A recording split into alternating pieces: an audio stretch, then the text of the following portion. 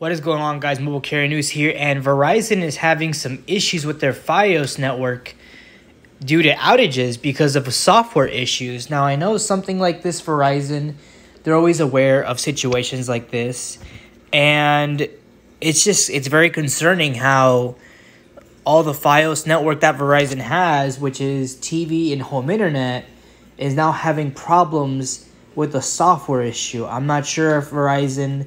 I'm pretty sure they do software updates with their Verizon FIOS.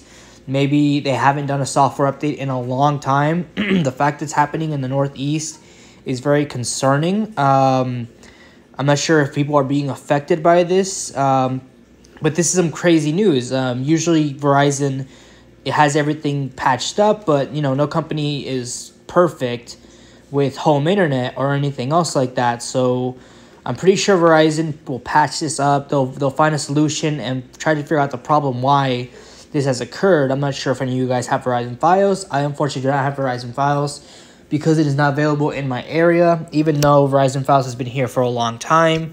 I do hope eventually, maybe if I move out to a different area, either somewhere else in California or in a different state, it might have Verizon FIOS available, but I'm not sure if I want to get it in very soon because of this outage.